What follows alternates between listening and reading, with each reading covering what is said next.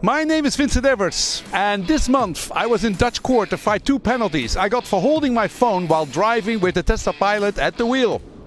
The police officer told me that the car drove safely and that it stayed stable in the middle of the road, but because of the law he had to fine me anyway, 240 euros.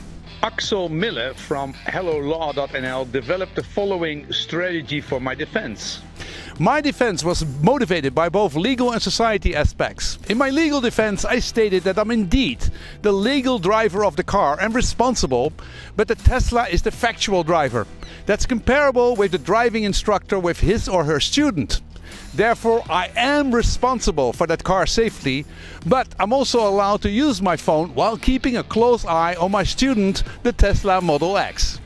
My society defense is that studies based on Tesla's numbers show that driving with an autopilot causes 7 times less accident than normal cars, 480,000 miles versus 3.3 million.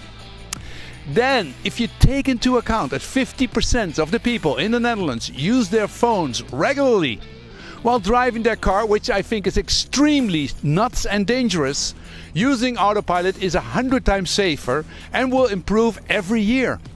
So I think legislation should be adopted with that development in mind. Specifically, I would suggest that the RDW, the Dutch Vehicle Registration Authority, should in the future be able to hand out driver licenses to cars to drive autonomous for specific times, like 1 minute, 2, and places like the highway when the software is good enough.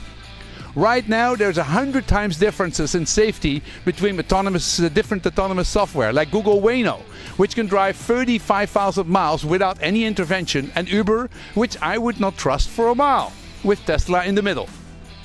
This week I lost the case.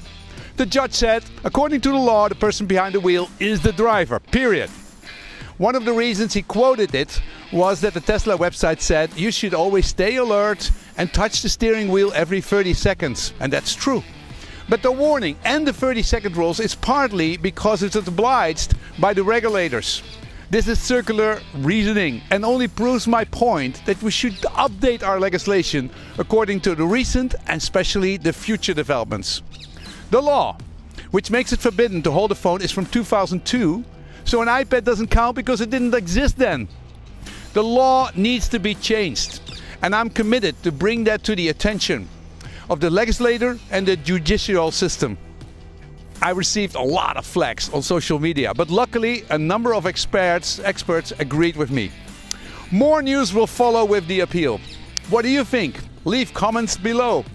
Did you like this video? There's more where this came from. Subscribe and click the bell to get notified about our new videos.